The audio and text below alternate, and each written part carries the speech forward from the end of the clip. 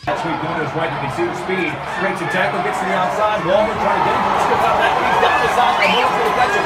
30, 20, 10, touchdown. Cameron Martinez, 78 yards to the house, and just like that. What's up, bro? What's up, man? What's up, bro? What's up? What's up, bro? Ooh, that's beautiful. Hey, give it a kiss one time for me. Oh, a little kiss? All right. Can I get one? You can get one, you get one. Oh, we got two of them? Double, bro. You got two of them? Oh, man.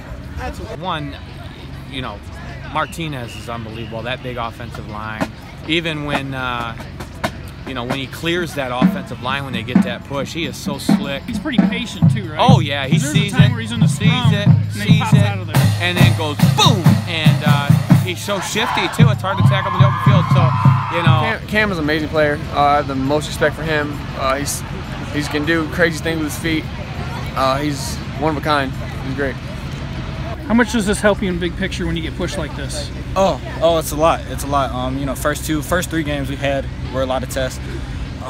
You have one like this, you know, later into the season, you know, before playoffs, really helpful. Shows who we really are, you know, later in the season, how we can get stronger, more dominant. So it's very helpful. I don't know if you saw your final stat line yet. Did anyone tell you or no? You had to be pushing 300 yards, and you had 6 touchdowns. Should have had 8. So does that tick you off that you got those 2 called back? No, win's a win. It doesn't matter how it does. Part of the game. It happens. It's happened before. You know, so just come out and get a win like this. Extremely grateful.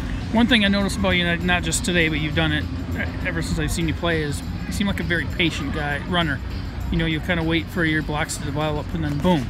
Is that kind of something? Do you think that's something that's been worked on, or is it just kind of a gift?